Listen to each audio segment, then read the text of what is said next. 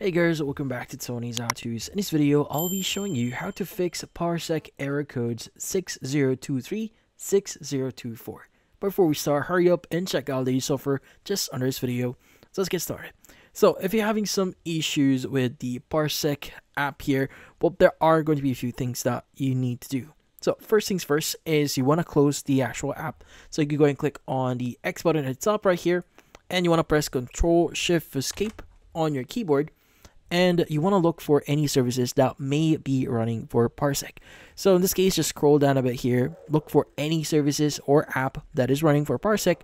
Now if you see one, go ahead and right click on it, and you want to go and click on End Task, and you want to do the same thing for the other one here, as you can see right now. So go ahead and click on right click on End Task. Again, do this other one, click on End Task, and you are not good.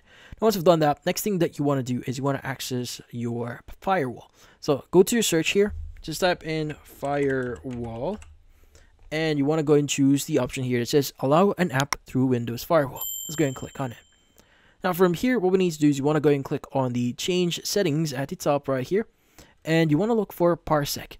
Now, in this case, you may need to scroll down a bit here until you see Parsec, but if you do see it, you want to make sure that it is, or the option for private and public connection is actually allowed here.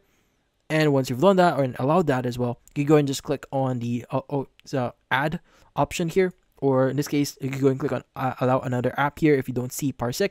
So if you don't see it, click on allow another app, click on browse here, and look for the .exe file for Parsec.